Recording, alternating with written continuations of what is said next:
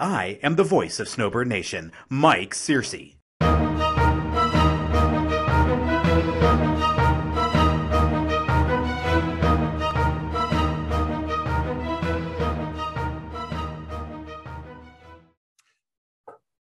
Hey there, everybody. Welcome back to Snowbird Nation's training and development series. My name is Steve Richardson. I'm here with Dr. Mike Searcy.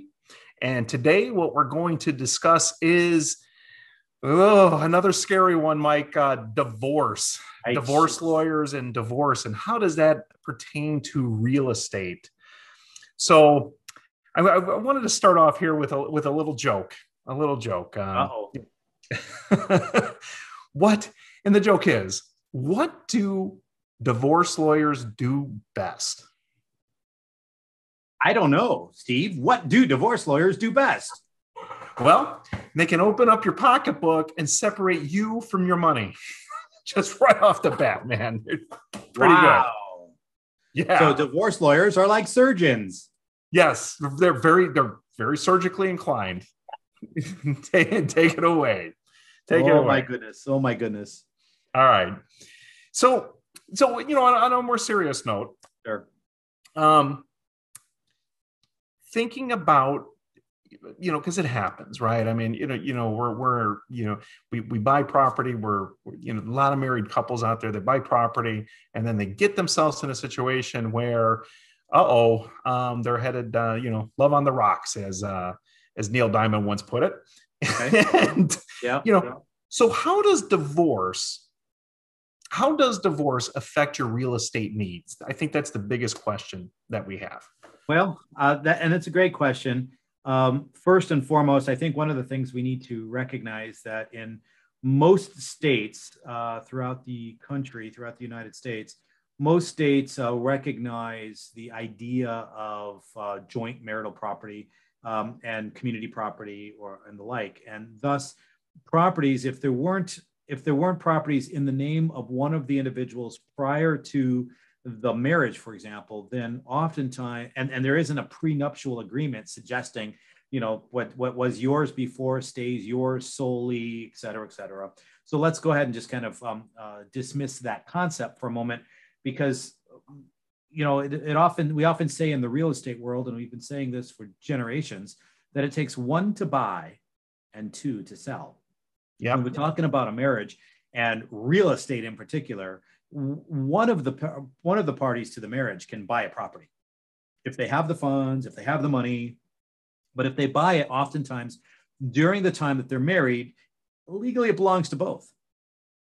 And so just because the one purchased doesn't necessarily mean the one can just dispose of the property at the same time. Now it actually takes both people to sign off and sell the property, or unless they do something out of the ordinary, when they bought the property and do a disclaimer deed of some kind where one actually bought and the spouse actually signs off saying, I want nothing to do with it, it's not mine. But one to buy, two to sell. But when the statistics hit, marriage and statistics, they don't go together, right? The statistics are against successful marriages. Let's just face facts. Yeah. And so, if we're still at a better than 50% divorce rate, the old joke I've always heard is, what the leading cause of divorce is?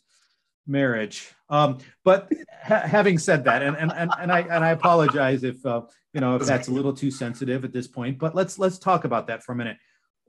It happens. And as it happens, it's a very difficult and emotional situation for everybody. Now, as far as what real estate needs are, typically the property both are currently living in needs to be determined how it's going to be disposed of. And when I say that, it can be disposed of in a couple of different ways. One party might take it, but then it typically means that party has to somehow pay half the equity or a portion agreed upon by the courts and the lawyers, et cetera, pay that portion that they would owe to the spouse to send the spouse on their merry way to find another property. If that's the case, the real estate need is one house for the exiting spouse, one property, something somewhere for that person to rent or buy to live. Right.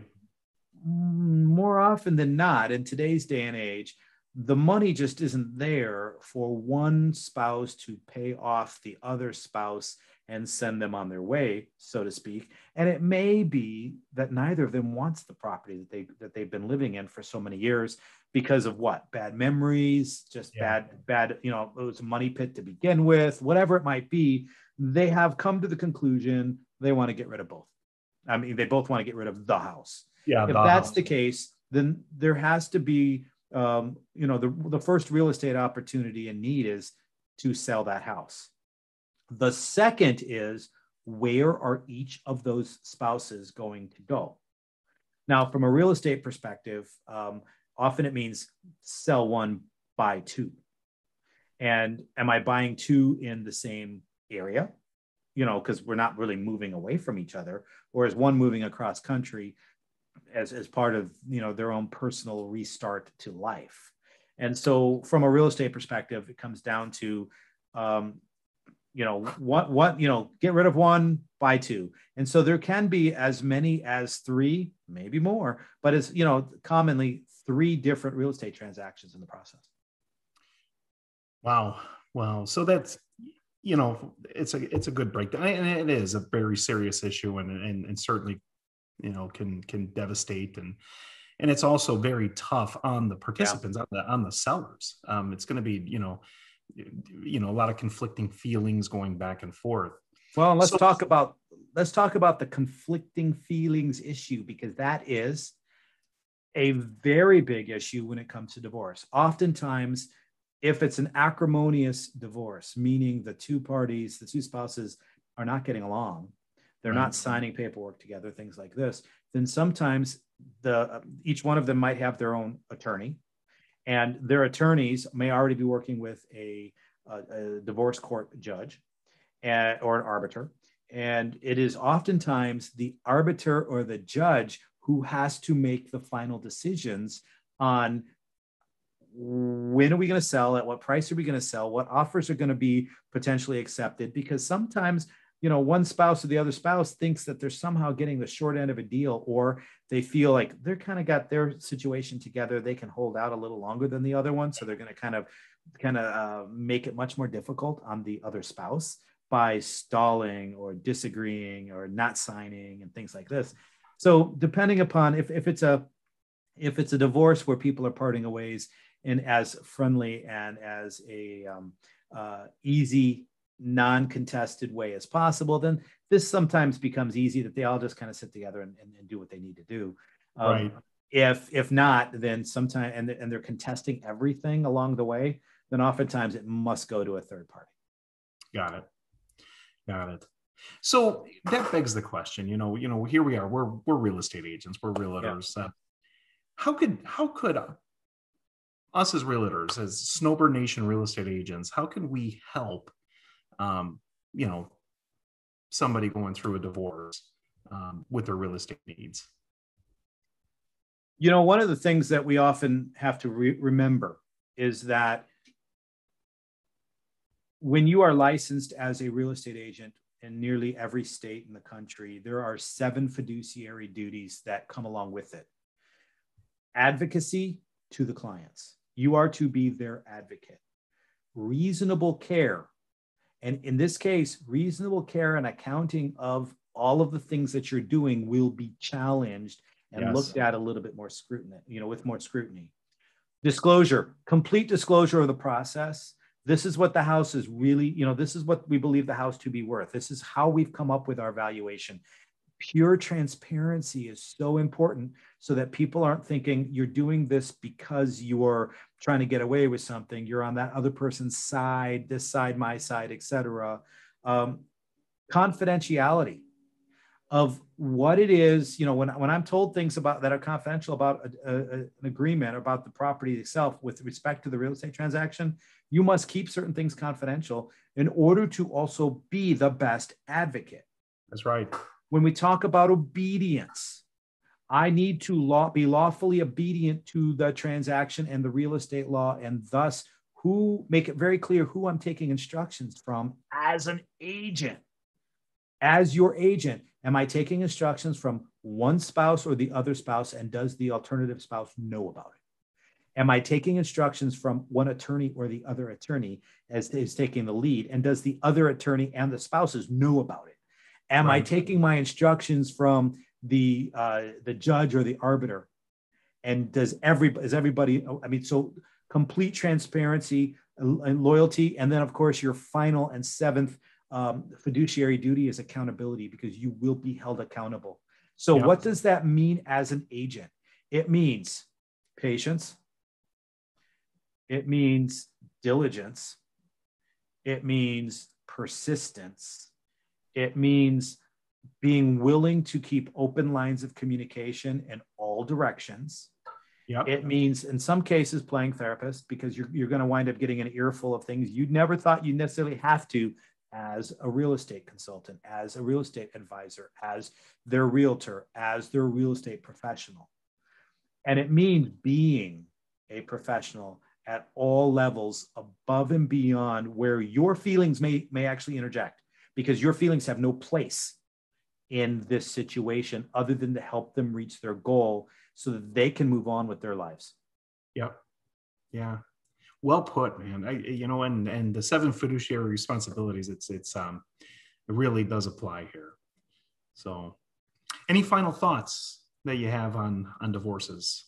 Just kind of a final thought with respect to the opportunity that exists for the compassionate realtor. Divorce is big business for attorneys. That was part of our, part of the initial comment you had to begin with. It's big business for attorneys. It can also be a specialization for compassionate realtors who are fair-minded, understand the score, willing to take the phone calls, will be available to answer those phone calls and stay on top of things. They will